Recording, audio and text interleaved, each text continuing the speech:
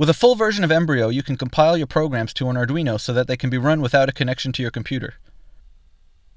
The third button on the communicator panel is the Compile button. To compile a program, Embrio needs to know how long each of the nodes used in your project take to execute on your target hardware. If there are any unknown timing values, the little clock icon next to the Compile button will be black, otherwise it is grayed out. If you try to compile a program when there are any untimed values, a timing program will first be uploaded and timing data received. Then the final program will be compiled and uploaded. Timing data is available on the Profiler tab. On top of the Profiler control are overview values for the project. The first number is how many agents are in your project. Next is how many total nodes are used in the project. This includes nodes in function nodes. So if a function contains 5 nodes, for every copy of the function in your project, 5 nodes are counted. The next value is very important and useful. It is the maximum number of milliseconds the processor will be working for every second. Not all nodes update on every refresh. Most nodes only update when their input value changes.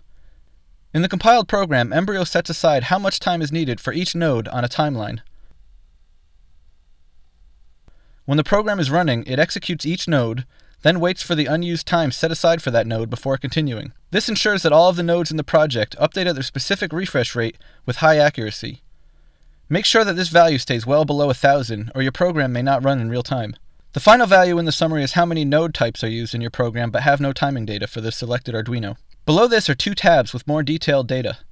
The first tab shows you information on each of the agents in your project. The first column is the name of the agent. Next is how many nodes are in that agent. Next is how many microseconds all of the nodes on that agent take to update once. Notice that this value is in microseconds, not milliseconds. There are 1,000 microseconds in a millisecond and 1 million in a second. The next column shows you how many times per second the agent refreshes. Next is the total microseconds per second used by this agent. This is equal to the microseconds per update value times the number of updates per second. The last column shows you how many nodes in that agent don't have timing data.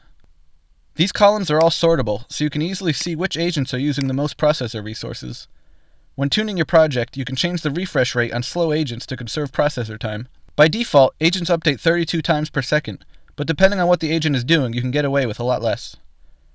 The next tab shows you an overview of all the nodes used in your project. The first column is the node type. Next is how many instances of that node are in your project. Next is how many microseconds that node takes to process. And finally, how many microseconds per second that node type is contributing to the final program.